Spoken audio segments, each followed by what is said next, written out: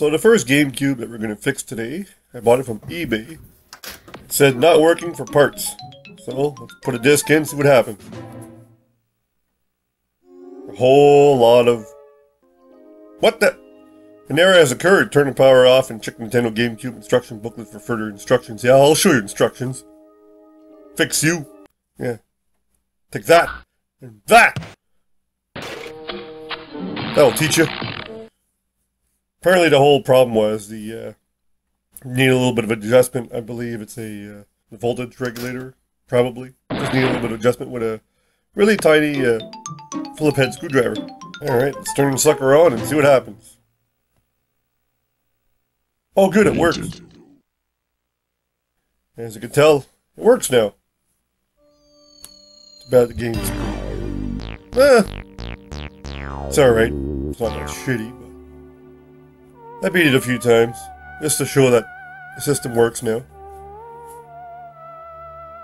No, I'm not hitting start. Not playing the game. Nope. Nope, nope, nope. Just showing that it works. I just noticed the eye is blinking. Now for our second GameCube. The power button is stuck because apparently somebody tried to jab it with a steak knife or something, and the eject button is just like sticking. People probably drop pop and shit. Maybe not shit, but mostly pop. So we'll use our good old game bit to take the sucker apart. We're just taking the cover off.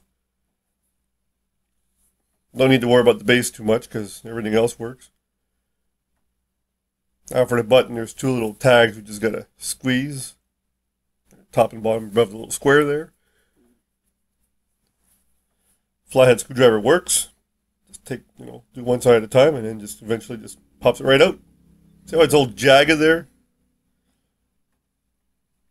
Now for the eject button. Apparently that was all full of pop and crap, whatever the hell is in there, because it was all sticky. Last time I checked, the GameCube was not a coaster. For some people. Even though it's got a nice round, display there. Yeah, we'll clean that with some good old Lysol wipes there.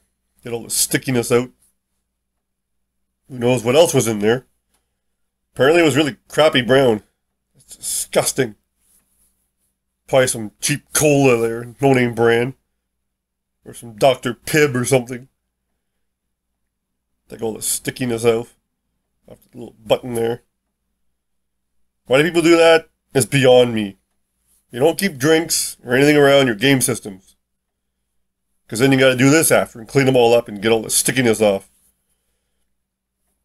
Let's try it. There you go. That's a lot better. Now the power button is a bit more of a pain in the butt. I don't know why I'm cleaning it before I'm doing the next operation there, but apparently sanding it down is the way to go. It'll make it nice and smooth, and I won't jag it anymore. And look at that. It'll just pop right in. Look at that. Nice and smooth. Good action. Perfect. Thanks for watching, and don't forget to hit the like button and subscribe.